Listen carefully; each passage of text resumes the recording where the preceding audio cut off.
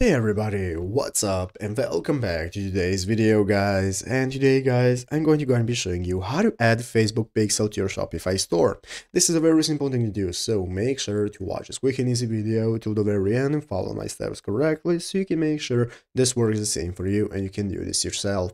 But yeah guys, let's get straight into it. So the first thing you want to do is to go ahead and open up the official Shopify website right here at shopify.com if you've not already, and after opening it up, you'll be greeted by this main page right here, which is the home page where you can go ahead and log into your account for Shopify in the upper right corner. And after successfully logging in, now you'll be greeted by this home page right here, where at the left side screen you can find all the sections that you can access, such as home, orders, products, and so on. So let's go ahead and take a look at how we can get started connecting Facebook Pixel to our store. So what we're going to do is right here, the left side screen, under the app section, you can find the add apps option. This is going to open up this menu of the frequently used applications you can find for Shopify. And if you scroll down, you will be able to find the Shopify App Store option. So click on Shopify App Store. That's going to open up this app store right here. You can find all the applications you can use. And at the top of the page, you're going to have a search bar. So what we're going to be searching, guys, for is Facebook Pixel. So go ahead and search for Facebook Pixel. As you can see, one of the recommendations immediately is going to be Facebook Pixel. And now after searching for it, it's going to give us a list of all the applications we can use for connecting Facebook Pixel.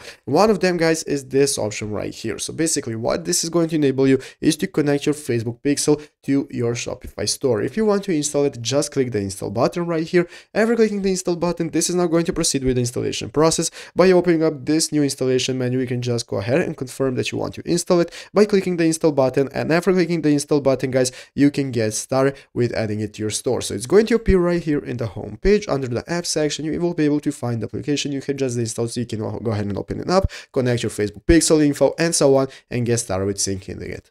But yeah guys, basically that is it, how to do it. So I hope this video was helpful. If it was, make sure to leave a like, subscribe to the channel. So yeah, thanks for watching, take care, and bye.